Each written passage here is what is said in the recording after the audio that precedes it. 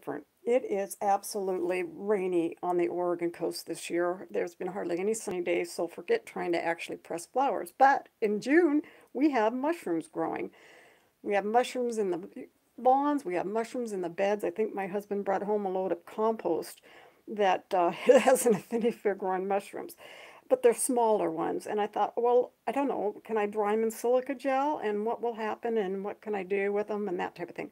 So today I'm just going to, I have this silica gel with mushrooms in it. They have been sitting there since Monday, so we're on day 5, which is usually about the right amount of time. I leave them for 4 or 5 days when I'm using silica gel to dry stuff. And so I want to show you how they turn out, what I do, talk about the process. So if this sounds like something that you're interested in, then let's get started. Quick note for those of you who want things to happen faster but still want to get the content, go down to the cog, change the setting to 1.5 or up to 2. You'll still get the content but a lot less time because people who watch my channel know that I love to talk about my thoughts. So here we go. I'll talk about this more later, but let's start with what I'm doing this morning, which is the silica gel. I have a little dust mask that I'm going to put on, and I have these containers. I bought like a 25 pack from Amazon. Originally I bought these because they work perfectly for silica gel. They come with lids, and originally I bought them to be a little terrarium for when I'm starting seeds in the spring.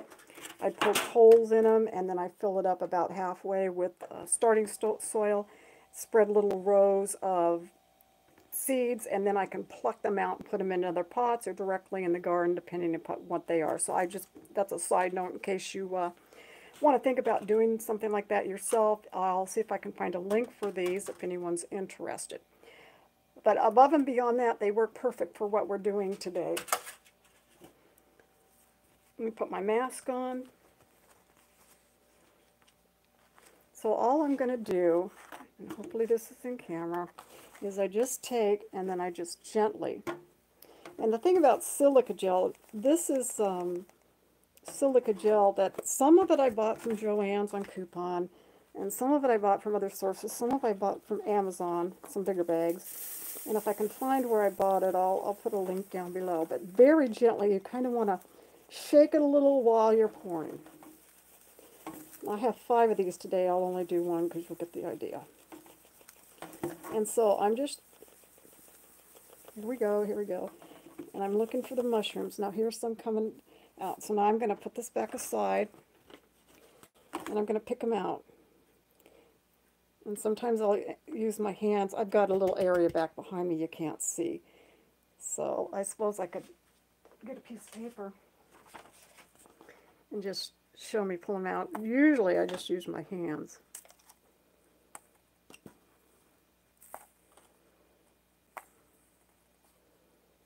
You don't want to pull. See, I was just about going to pull on this, but I was getting resistance. You want to do that. The stems are pretty fragile, so you want to be careful. So I'll put that back here. That's where they're going. I'm just putting them on paper behind. And the silica gel that you get commercially, it doesn't really yield a whole lot of dust, but you don't want to be breathing silica gel in because it's very unhealthy for you to get it into your lungs. That's why you want to make sure that you kind of stand back and have a dust mask of some sort on.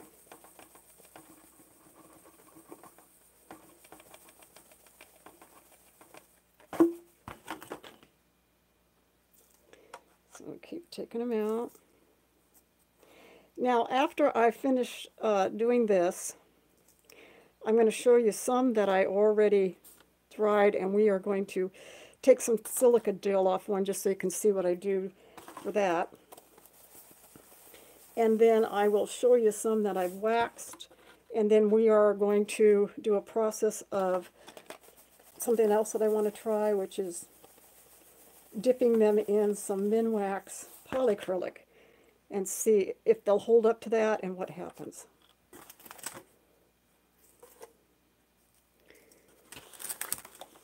Now I'm going to turn this around and go from the other way. So what I found is that, yeah, they hold up. And the biggest thing that'll happen at this point is that I'll break the stem off or something.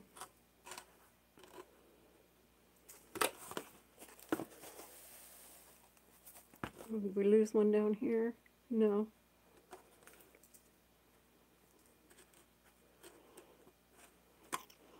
This one was a cute one. This one was on...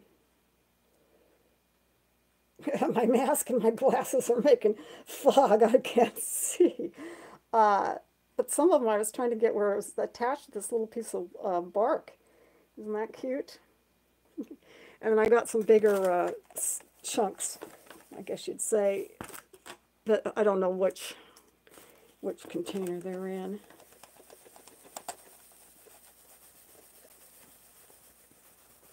Hopefully this is on camera. I think I lost one. All right, well, you get the idea. So we'll move along here. I'll just finish real quick this one. So I do about one row. I don't do layer after layer. Generally, I do one row, but then I've got a lot of silica gel I've accumulated over the years. Let's move these out of the way. Bring this in. So that's what we did from that one. Let me take the dust mask off so I can start to see. Now here's some that, this was my first test case, and where I found out that, oh yeah, I guess I can dry them in silica gel. And so what I do after I do things in silica gel is I have these plastic containers. I put a little dry silica gel on the bottom of the container, and then I put things in here until I'm ready to do something with them. And so you can see these. Some things I will wax, some things I'll spray with hairspray. None of these have been processed yet. They've just up from the silica gel in here. Some things I will, let's see, what is it, wax silica gel. Some things don't need anything at all if you don't want. Like this is just, that's so the everlasting that already feels like paper. Things like acroclinium and straw flower and stuff. You don't really need to do anything with them, although a lot of times I'll spray them with hairspray, or as some of you have seen, my X 2000, I love this. There are 2 times I love this stuff. Although when you use this on things, you've got to be careful because you can take things and almost make them translucent, or kind of like a, what's the word I'm looking for, I'll think of it when I'm not trying to think of it.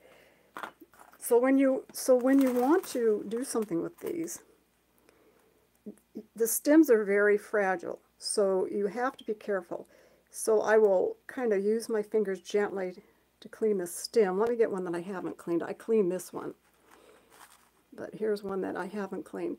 So I just very gently run my fingers down the stem, and then you want to kind of cup it so it's got some counter pressure there, and then just use a little soft paintbrush or your finger and be very gentle, because they're very fragile right now.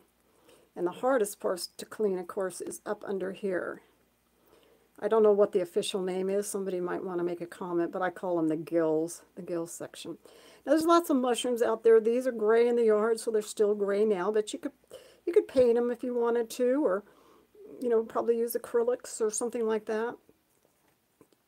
You're only limited by your imagination, so do what you want. What I want to do is take a couple of these, take this one and this one that I've already cleaned, and I want to use Minwax polycrylic and see what happens. So let me set this aside. So we'll talk about, before we do the demonstration with a polycryl, these have been waxed. I dipped them in, I have encaustic wax because I also play around with encaustic wax. And these have been dipped in wax. You can see a little pustule of wax down there on that. But for the most part, yeah, try not to make it look waxy. But what it does is it gives them a little bit more rigidity, although they'll still break really easily. So these have been waxed. This has also been waxed. And then what I did with this one, and let me get 2 hands. This is a little piece of bark that's dried, and I there's a little hole in here already because of some of the bugs that eat holes in bark and stuff. And so I took some UV resin, put down on here, and then stuck it in the hole. And so that's how this holds on. And then I took a little toothpick and I put a little UV resin on the stem. You can see it kind of here. It goes up the stem, and then it's a little bit under the gill there. And so that helps with the little rigidity. Had I not waxed these, which I did, I probably could have just brushed on a little UV resin right on here, and then that way you'd have it better encased and be stronger. And then I'll probably take some of that 2 times and spray it on the bark to make the bark a little bit prettier. So what can you do with them? You can use them. You could use the really small ones for jewelry. You can make your little terrarium situations. You could do little shadow boxes. There's, whatever you're going to do, you can do all kinds of things. So there's ideas floating around that I have in my head, but I want to be able to make them a little bit more stable, which is why I was trying these different techniques. Let me get some Minwax polycrylic, and then a piece of no-stick paper, which is under here, because that's where we'll put them when I tend to, you can use parchment paper, wax paper, this is just label paper, and I tend to do that for whatever reasons. This is just what I call a low-profile jar that I put Minwax polycrylic in it. I got this at the, the hardware store. I'll show you, if you want to wait a second, I'll show you what it looks like. This is, this is water-based, and I get the satin. I don't care for gloss. So that's what that is. Works really well with flowers and such. So I think, hopefully, this is that press and seal paper. Any of my jars that I do, I put that on because otherwise lids like to stick, and I just do that. All right, so we're going to take the end of this. Still a little silica gel on there, but it should dilute in the polycrylic. Get a go with your tweezers, and I like these low profiles so that I can dip. And we're just going to dip it in. And I want a little extra to absorb under the gills. Now, it's getting a little wobbly, so I'm going to take it with my finger now. It was feeling a little wobbly in the tweezers, and I don't want it to break. So I'm going to shake it a little bit. Oftentimes when I've got something in one hand and I don't want to set it back down quite yet, I will do something else in my other hand. Now that's probably enough that I could set it down. Now you can see the stem broke on that one because I wasn't gentle enough. It's where I'm holding it. So just be careful. So I'll just use that smaller piece. I'll probably put this one down before I break it. And that's why I was thinking the wax might make them stronger, but I don't know. We'll see. That was fun. So I want to do another one, but I'll do them off camera. I won't be able to show you what they're like when they're dry because this is live and I'm not going to be editing it. But it should hopefully give you some ideas that if you can't press flowers because it's too wet out there, get a little thing of silica gel, start small, and play around. You don't have to do mushrooms. There's other things that you can dry. If there's a little extra here, just gently, very gently. Okay. Let's inspect this one. You want to pick it up a little bit. Now this one's not faring very well. This one is toppling over. So I don't know if we're good.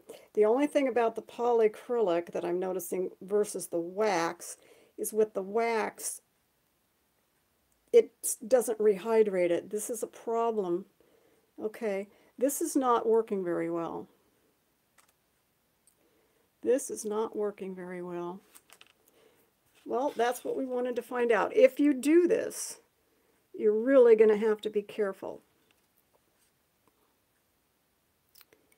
So, I don't like that idea. Okay. Well, so much for that. Alrighty, well, I'm sorry I'm rambling on now. I'm very disappointed. This one is going to work. This one fell apart, although I might be able to salvage it. I think UV resin, your best bets for something like this, rather than using something that's wet like polycrylic, would be the wax or the UV resin, putting a little UV resin on top. So having said that, hopefully we learned something. I'm going to go ahead and finish the rest of these silica gels out of there and play around, and at least it gives you some food for thought, and I appreciate you tuning in, and you have a wonderful day.